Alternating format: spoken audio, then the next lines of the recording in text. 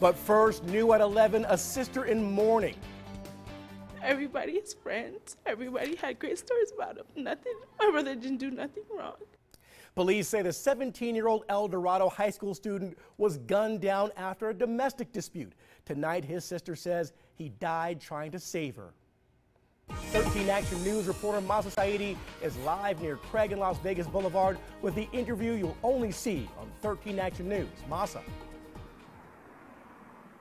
Christopher, the sister tells me that she lived upstairs. Her relatives actually lived in an apartment right down here. That is where it happened. Her brother looking to confront the man who just beat.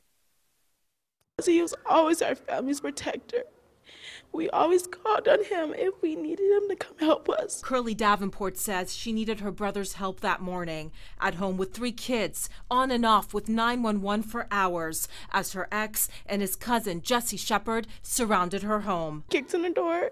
My phone fell out of my hand. Her brother, Ethan Walker, already on his way when he heard of the assault, the 17-year-old begging his mom for a ride. I need to get there faster than the bus because they just got hit in her mouth and she's bleeding. Chopper 13 fast and first over the scene moments after. Police say Davenport's relatives forced their way inside another apartment to confront the ex. That's when shots were fired. I just see my brother run past me. I run after my brother.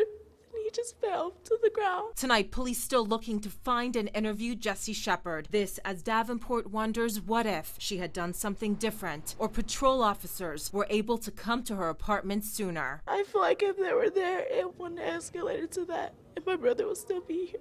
Did you explain how they were outside, how there was a prior domestic violence? I explained all of that. I told him he kicked in my door. Wait, guys. She says she waited nearly 4 hours for police to arrive. We know that calls are prioritized and police first sent to the most pressing situations. Tomorrow, when Metro is open, we're going to reach out to them and find out what happened here. Reporting live, Mahsa Saeidi, 13 Action News. Such a sad story. Ethan's family has started a GoFundMe page to help cover the cost of his funeral. If you'd like to donate, we'll post a link to our website. Just head to KTNV.com.